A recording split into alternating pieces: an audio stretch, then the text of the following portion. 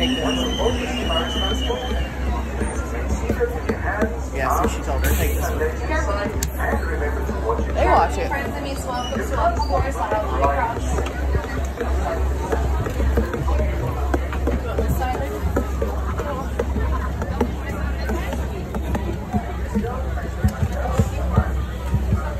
Alright, friends, please watch your hands, arms, legs, like the doors are closed, you on the right.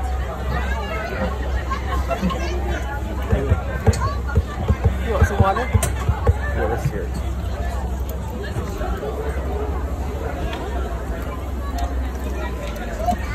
That's all things on a water, that means thank you, but as we like to say here for all day, swim day, and that means let's go. I'm Jumbo, friends. My name is Jade, and I'll be your support guide throughout the World Wildlife Reserve. I'm sure you can see all the animals before we head out to Newport Point to press.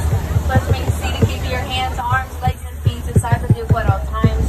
Hold on to everything tight. This will be a bumpy ride. If you do happen to drop anything, just know we won't be able to stop and pick anything up, but our calls want to do so for you. Above our heads are spotting guides to represented by the animals as we travel throughout the reserve. We may not see all those animals due to the different migration patterns and time of day, but we'll try our best to spot out as many as we can.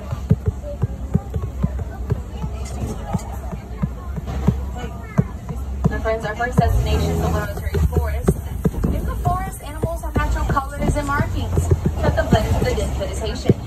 It makes it harder for predators to spot these animals out, but as we go, let's keep our eyes open because you never know when they might be hiding or may appear.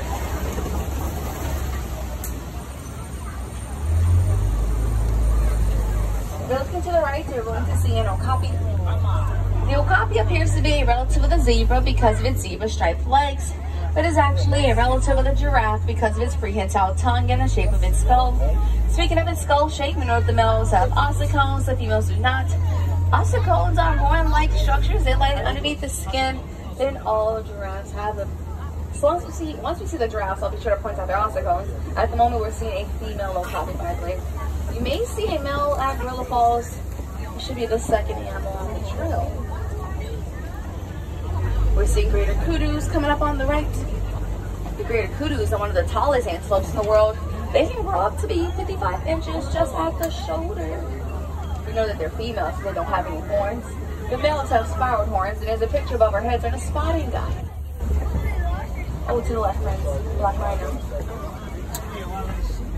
The black rhino has a pointed mouth with a prehensile muscle on its upper lip to allow for it to grab its food. It only weighs about 3,000 pounds. I say only because we see the white rounds later on. They weigh a lot more. Rhinos can run up to about 35 miles per hour, which is much faster than our truck. We're going to continue to the right. Bongos. The bongos are known as the ghosts of the forest, as they are almost rarely seen and love to hide within the dense vegetation. They have horns that point towards the back of their heads to allow them to easily and quickly travel through the forest without the horns getting caught. To the left, there's a saddle-bill stork. It's the black-and-white bird. This saddle-bill stork gets its name from the yellow marking on its bill. It's shaped like a saddle. It can grow up to be 5 feet tall, with the wingspan up to 9 feet wide. And it will communicate by simply rounding its bill simply because it doesn't have any vocal cords.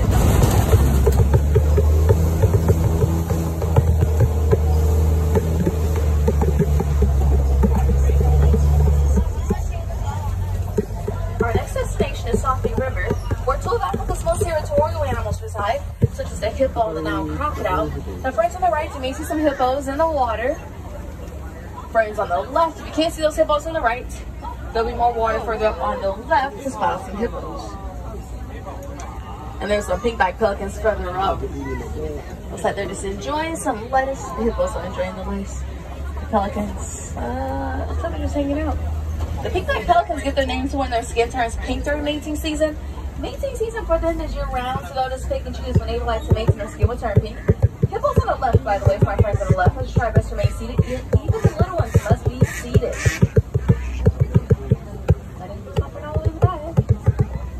There they are. You can see the baby hippo resting on mom's neck. That baby hippo weighs about 1,000 pounds, 800 to 1,000 pounds. She just turned 1 month ago. The British hippos will spend most of their time submerged underwater to deep overheating. The water helps to regulate their body temperature, but hippos have really sensitive skin.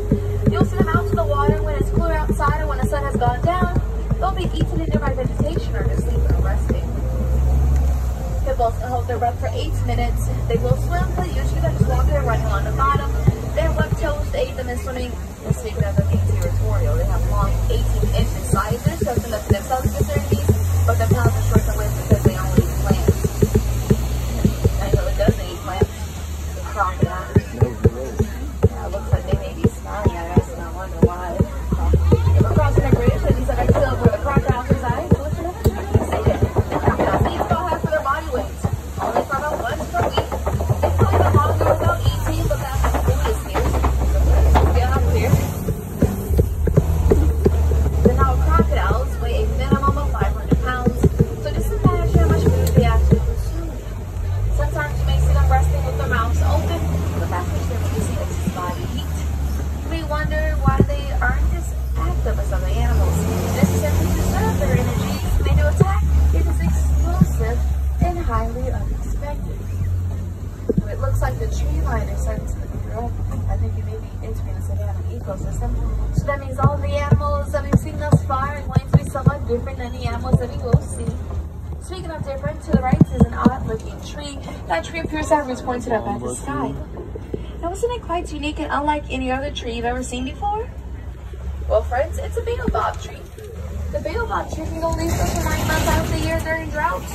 It can also hold thousands of gallons of water in its trunk. Here on the savannah, we hope to see some of Africa's most famous animals, such as elephants, lions, zebras, and giraffes. And you may see some giraffes from here. They're the tallest animals in the world. Ooh, we're seeing giraffes, wildebeest, and Collie cattle. My friends, the Ankoli are known for their long horns. The horns can easily stretch 6 feet across. They may appear to be heavy, but they're actually really light since they have a honeycomb structure on the inside of them. It allows for blood to flow through those horns and ecstasy to be released, therefore cooling the Ankoli cattle off. You can see at least one giraffe. They're on the side, they're known for their regular patterns. You may notice the ossicles to the top of their heads. I think we're going to see a giraffe. Yeah, we're going to see giraffes much closer, further up. And there's plenty of wildebeest.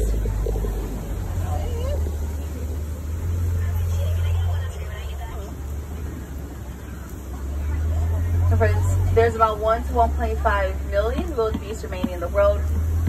They like to travel in large herds. They'll migrate between 500 to about 1,000 miles per year. If you look into the left, look behind the cave, you'll see the painted dogs or wild dogs. They are extremely successful at hunting, even more successful than any of the big cats.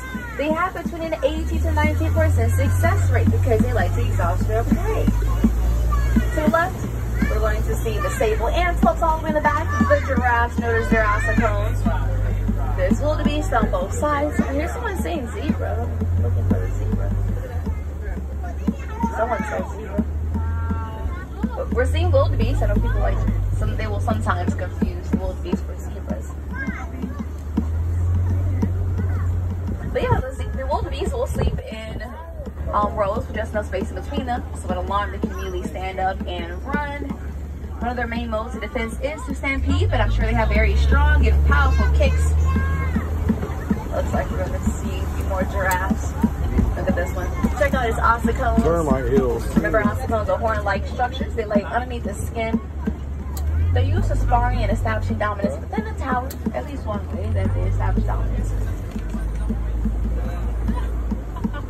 And I said that they're horn-like structures simply because they're made of bone. Usually horns are made of keratin. Looks like baby giraffes coming up on the right.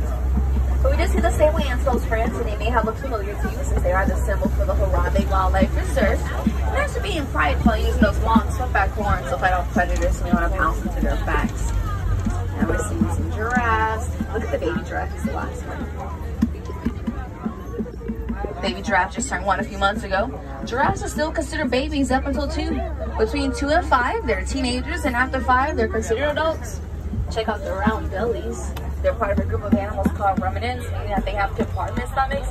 So pretty much, whether they ate something 2 minutes ago or even 2 hours ago, they're going to continue to chew all day long. It's kind of like having unlimited leftovers. Oh look, there's the zebras. And then there's wildebeest and giraffes hanging out with them.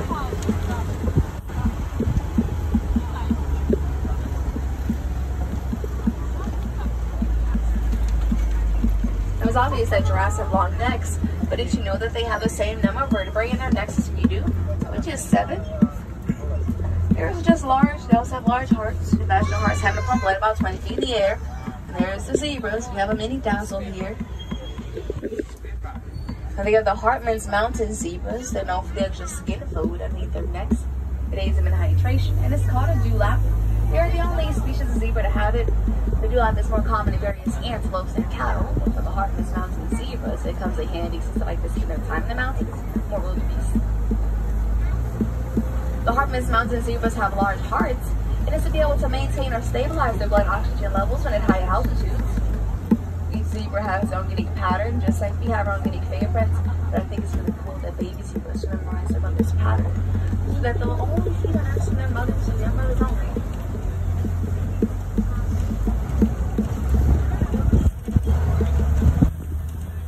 Animals can't cross them.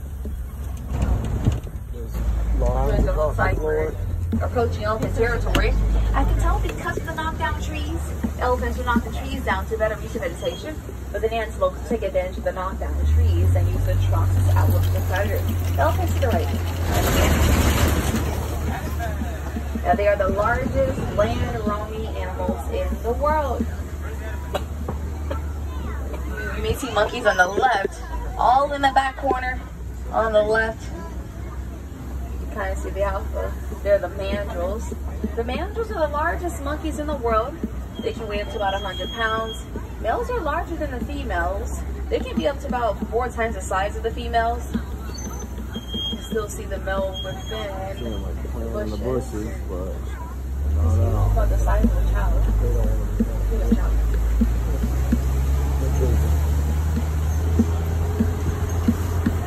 The mandrills have brilliant red markings in their faces. They become bright when excited. Unlike other monkeys, the mandrills will spend most of their time on the ground. Go back to the elephant friends. You can observe that you'll notice females prefer to hang out by themselves, simply because of territorial. Sometimes they'll hang out in snobs with actors, females like to hang out together along with their babies and young in much larger groups. And because of that, the females to be more attractive than the males. As far as the males, those they live in their area of the trees from the age of 14 to about 16 years old.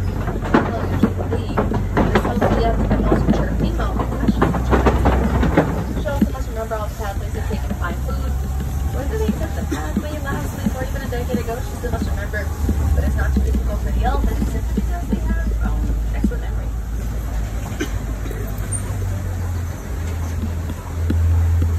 We are within the right clay pits, and elephants each are occasionally known to nutrients.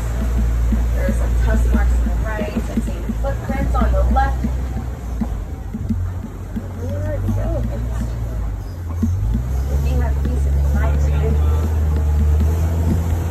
Just passed by some footprints. Did you know that elephants have feet? They have 5 toes, but not to every toe has a toenail. They also have really straight and strong legs to support their body weight. Fully grown elephants can weigh between 8,000 to about 13,000 pounds. The males are usually larger than the females. One way that you can determine the gender of the elephants is by simply looking at the shape of their forehead. From the bottom and side views. Looks like there's some elephants further up. See them? On the left. Now the females, they have a flat forehead. The top of the heads are also flat. So I like to call it an upside down L-shaped forehead. The males have more of a rounded forehead from the side view. The very first 2 elephants that we saw were females. Your mom and daughter. I'm not sure if you notice their forehead shapes. The elephants coming up on the left, they appear to be males. Just take a look at their forehead. Look at his jumps out. His jumps out. Oh, he's proud. We're also seeing baobab trees. There's another one on the left. Elephants will eat the bark of the baobab tree to gain hydration. Earlier, we did learn that the baobab tree can hold thousands of gallons of water in its trunk. Speaking of trunks, elephants have long, strong trunks. They use them for pretty much everything, including gathering their food and applying the natural sunscreen. They have very sensitive skin. They'll throw mud into their backs, bellies, and sides. As far as them gathering their food, they eat about 300 pounds of food per day. Just imagine a 300-pound salad since they only eat plants. I know. We're passing by the greater flamingos. Notice the young flamingos. They're not entirely pink. The greater flamingos are known for their lighter pink color. It comes from the shrimp that they eat. The shrimp contains beta-carotene, which obviously gives them that pink color. But that means when they're born, they're not actually pink. They are indeed gray. Now, I think it's cool that you can determine which are more mature than others by simply looking at the shades of pink. But some of them still have gray feathers, gray legs, and makes up a mixture of gray and pink on them. But a fully grown flamingo can weigh up to about 9 pounds and be a height of around 4 feet.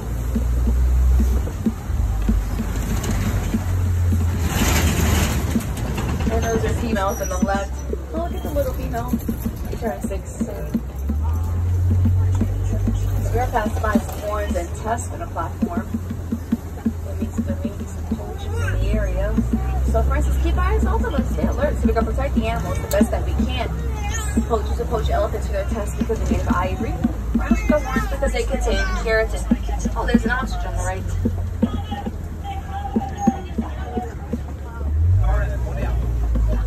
You may see the ostriches later on. There's one. Oh, there's more. So friends, we can simply help the rhinos and the elephants out by discontinuing the use of ivory and keratin, or by finding more sustainably sourced ivory and keratin. We also need to help the hippos out because their long insides are native ivory and they're poached for them. There's a cheetah on the left. Oh, there's 2 at least.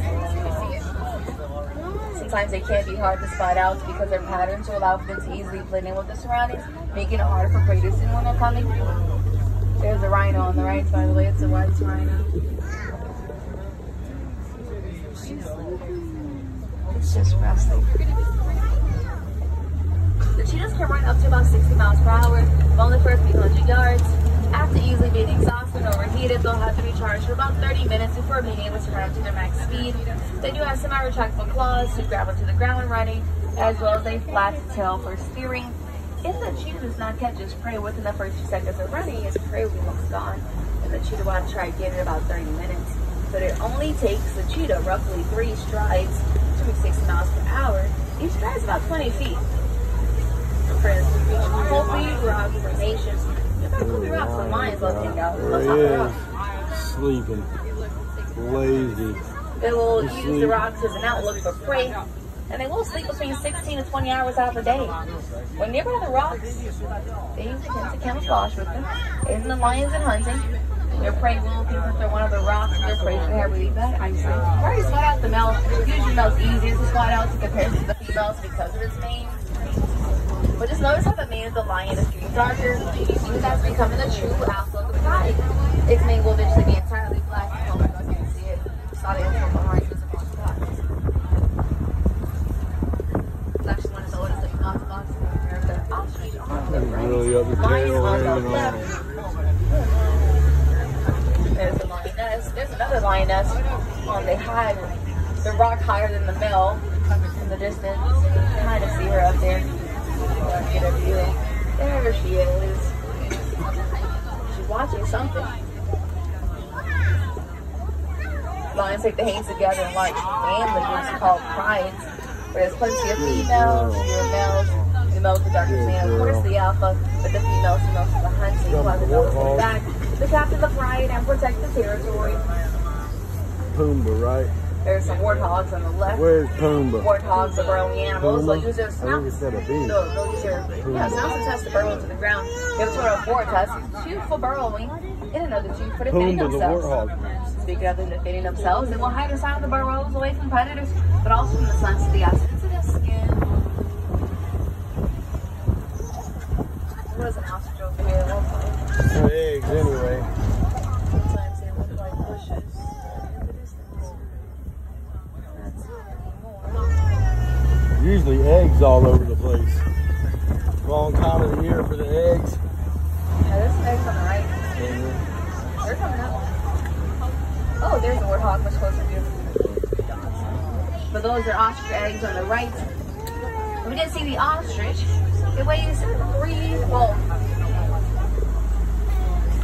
it weighs about 320 pounds max, and it can be about 7 feet tall. The ostrich is the largest, fastest, flightless bird. Take your right on the south with Kilimanjaro and then use large units to yourself. The nest is communal, meaning that all occupants within the group will use the same nest. But only the alpha male and female will take turns taking baby eggs for 14 days. We also saw a single white rhino. I was hoping to see more. But the white rhinos weigh between 5,000 to 6,000 pounds, and they have flat mouths to allow them to graze on the ground. Now we reached Magadi Glen. Looks like Warden has a post set up here. And within the fence, there's Nigerian dwarf goats. Nigerian dwarf goats are globally domesticated animals, one of the few other domesticated animals on the reserve. The other was obviously being Coley cattle, basically a cow or a bull with long horns. Nigerian dwarf goats have a sole purpose of producing dairy products, as they do make delicious milk and cheese. They can be extremely playful. You'll see them run, chase, hide, create courtship. They'll hit us and stuff as dominance, climb on top of water posts on the inside of water shelves, so they are amazing climbers and really good balance.